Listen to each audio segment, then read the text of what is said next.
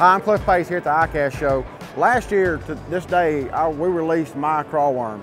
I spent days and days and days designing this craw worm, actually months, making prototype molds to get this craw worm to be exactly what it wanted to be. It's been one of our most successful baits, one of our best-selling baits. Lots and lots of tournament wins. This craw worm is very efficient for all sorts of things, from a jig trailer to Texas rigging and flipping the isolated cover to put on a swimming jig. You can do so much with it, and it became so popular that this year we've came out and released the Baby. I'm really excited about the Baby because a lot of times you do need a smaller bait. This bait is more compact. It's a better fit for the guys who want to put it on a finesse jig. If you want to put it on like a lighter swimming jig, like a 1/4 ounce, this is a better choice than what the regular wild craw would be. It's much better to me for flipping matted vegetation because its smaller size will go through the grass easier and also come back out of the grass easier. We've added a few new colors to this craw worm as well. Be sure when they come in stock this fall to get on Tackle Warehouse and get you some.